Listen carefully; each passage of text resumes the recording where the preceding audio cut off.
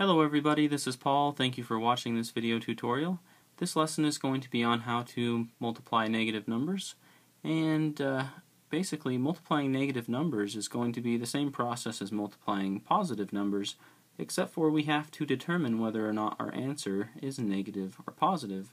So the easiest way to do this is we count the number of negatives that are multiplied in our product, and that will tell us whether or not our answer is negative or positive. So, for instance, if we have an even number of negatives multiplied in our product, then we will have a positive answer. And if we have an odd number of negatives multiplied in our product, our answer will be negative. So let me go ahead and show you a couple examples of this. Let's say that we have negative 6 multiplied by a positive 3 multiplied by a negative 2. So we count the number of negatives in our product, and we have 1, 2. So 2 negatives. And the number of negatives that we have is an even number. And because the number of negatives we have is even, that implies that our answer will be positive. So we can simply rewrite this as a product of all positive numbers. 6 times 3 times 2.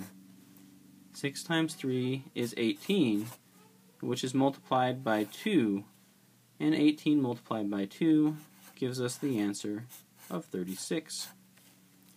So let's look at negative 2 multiplied by positive 3 multiplied by negative 4 multiplied by negative 3 multiplied by 5. So we count the number of negatives in our product, which is 1, 2, 3. We have 3 negatives, and 3 is an odd number. So the number of negatives we have is odd, which implies that our answer will be negative. So now we just go ahead and treat these as if they were all positives, but we put that negative on the left-hand side here, just to remember that our answer will be negative. So now we just treat these all as positive multiplication. 2 times 3 is 6, and that gets multiplied by 4, by 3, by 5, and then our answer will be negative. 6 times 4 is 24, by 3, by 5, and don't forget the negative. 24 times 3 gives us a 72 multiplied by the 5, and 72 by 5 gives us 5 times 2, which is 10, and 5 times 7 is 35, and we add the 1, 36.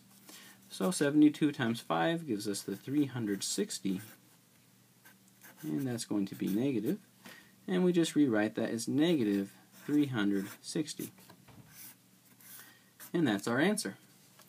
So we really just multiply these numbers together as if they were all positive, but because the amount of negatives in the product was an odd number, then that implied that our answer was going to be negative.